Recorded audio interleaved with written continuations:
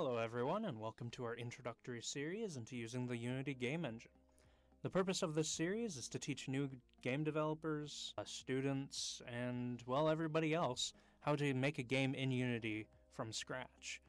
We will be publishing an accompanying asset package with the video series, giving you a head start into games development without needing any of the specific techniques or softwares for Unity object creation and the like. We're excited to see what you learn from this and what kind of projects you create. So without further ado, let's get started. So, what we're going to be making together in Unity is a 3D side-scroller. This meaning that we are going to have a character, and that character is going to move left and right, he's going to jump, he's going to pick up things, going to shoot, and we're also going to be hooking up a hookshot mechanic so he can swing. We're going to go through all of these things together, and we're going to provide you with all the assets so you don't have to worry too much about that. Take this as sort of like your opportunity to have all of the mechanics and things figured out for you, and you can focus all your creativity in making those mechanics interesting to the player. If you want to delve more into the asset creation side, we will link to some of our friends who have created really good tutorial videos for these sorts of things. So I encourage you to check those out at the end of the video when we post those. While in later episodes we'll be dealing with how to implement all of the assets we give you, in this first episode we're kind of just going to go through the setup of Unity, downloading it, installing it, just so we're all on the same page, and so that we ensure we are all using the same version of Unity, because that can cause some problems.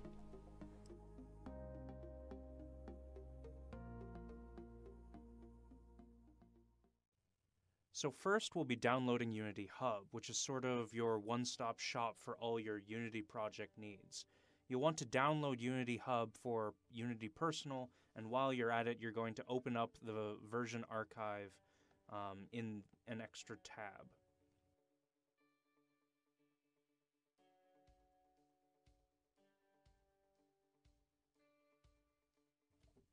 Give the terms and conditions a read at your leisure. Once it's downloaded, run the installer and run Unity Hub at the end of that process.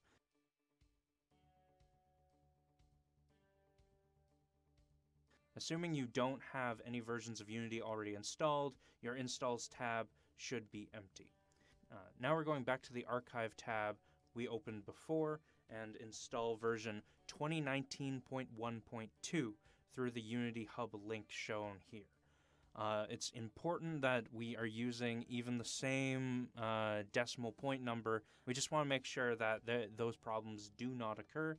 Unity 2019 should look the same regardless, but if you are using our asset package, make sure you are using Unity 2019.1.2. Your browser should prompt you to install it using the program you just installed, that is Unity Hub. You can go ahead and close your browser at this point and then install the Unity version, again, 2019.1.2. We won't be needing any extra modules, but you can install the documentation component if you're into that sort of thing.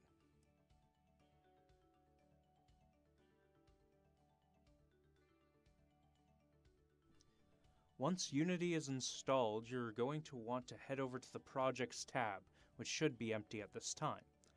Under New, select the version we just installed, which is 2019.1.2. Give your project a name, and then make sure it's being saved somewhere reasonable. You'll want the project in its own folder, as it will populate whatever folder is chosen with a bunch of subfolders like Assets, Library, stuff like that. And you don't want it to make a mess all over your desktop. Make sure you have 3D game preset selected. Even though we're going to be making a side scroller, it's still going to use 3D assets. Opening the project for the first time will likely take a while, as it's creating those subfolders that I was talking about before, populating the basic folder structure. This is okay, just be patient.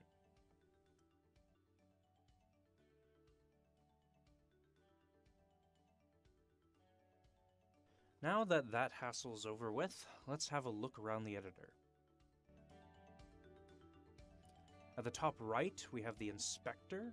Here's the hierarchy and the lighting windows. In the inspector window, we can see information about specific elements, such as this directional light and this camera. The hierarchy window shows you all of the game elements that are currently in the scene. As I said before, there's the light and the camera, and as we add more things, this is going to grow into a large list. The lighting window allows us to manage all of the lighting sources that are in the scene. We'll be talking about that a little bit more in episode 8, so stay tuned for that. Down at the bottom here, we have the console, which is what tells us when something bad happens in our code. It also tells us debugs in our code, so occasionally we'll write to confirm that something is in fact working. It's very, very useful, and we'll talk more about that in the programming sections. And here we have the project window as well. This shows all the files, this shows us the file structure of the project, some of which have already been populated by Unity, with an assets folder and a scenes folder inside. At the top we have a scene window. That's what we're currently looking at our level through. And we also have a game window. That sort of like shows us what the player sees, or at least what's going to be in the build.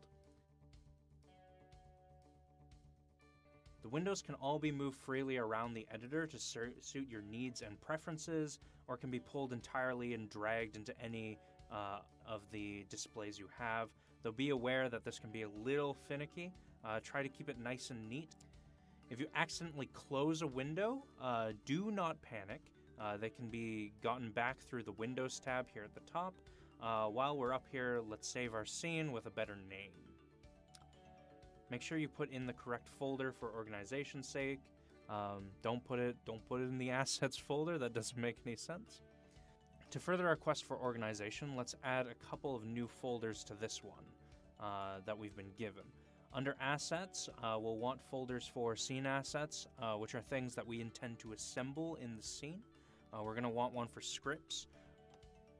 Scripts are the code that we can attach to objects and things in the level to make them do whatever we want. We've written a lot of scripts for you, so you don't have to be a programmer to be able to follow along. We want a prefabs folder.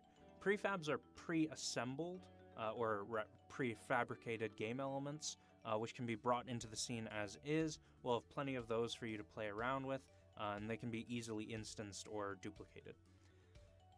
Under our new Scene Assets folder, we're going to want to add 2D assets. Those are things like sprites and UI elements.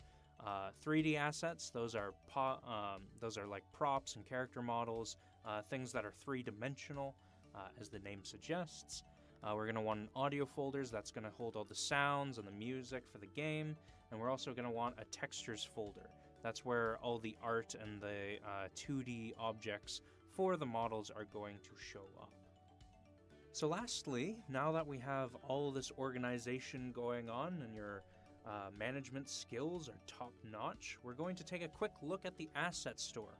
You can use the asset store to buy things to put in your game, though there is a good amount of free stuff on there, such as the asset package we are providing to you. You can make use of the filters to help narrow down what you're looking for.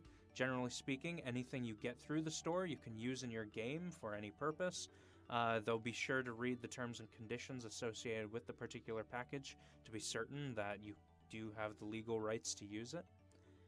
You can also check things like requirements, file size, release versions, and supported Unity versions.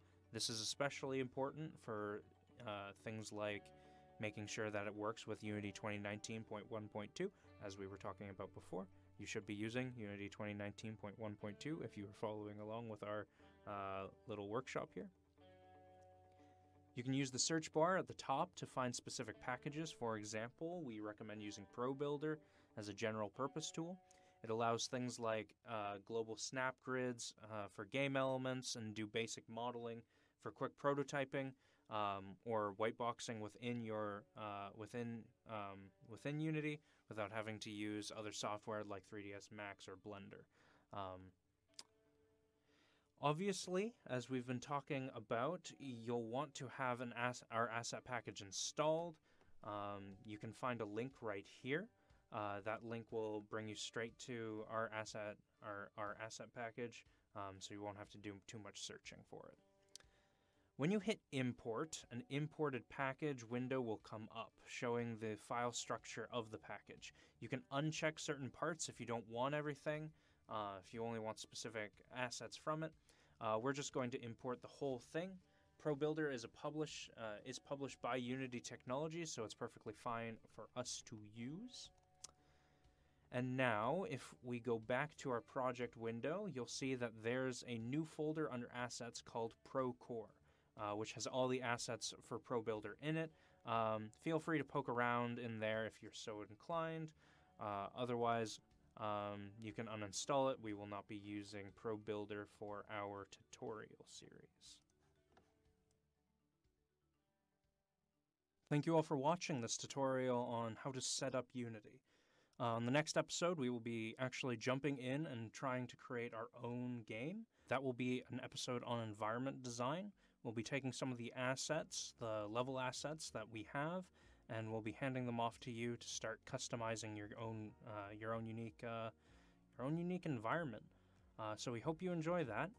In addition, we have some links and some resources that we feel may be beneficial to you in your game development hobby or career. So we encourage you to take a look at those. Thank you again for watching this episode of Brain Academy, and hope to see you again real soon.